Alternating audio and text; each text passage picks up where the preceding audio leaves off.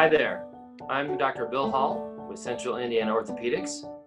So during this pandemic, we're able to connect with video chat, which is also called telehealth. It's important for CIO to adapt to telehealth during this pandemic so that we can keep both the patient and the staff safe without exposing each other to potential virus. We are currently scheduling both new and follow-up patients over telehealth. Not all conditions can be evaluated over telehealth. In certain instances, x-rays are required, which can be done in the office. Thus, telehealth is not appropriate in those situations. To be evaluated by telehealth, feel free to call our office, or you may visit ciocenter.com to chat with us online.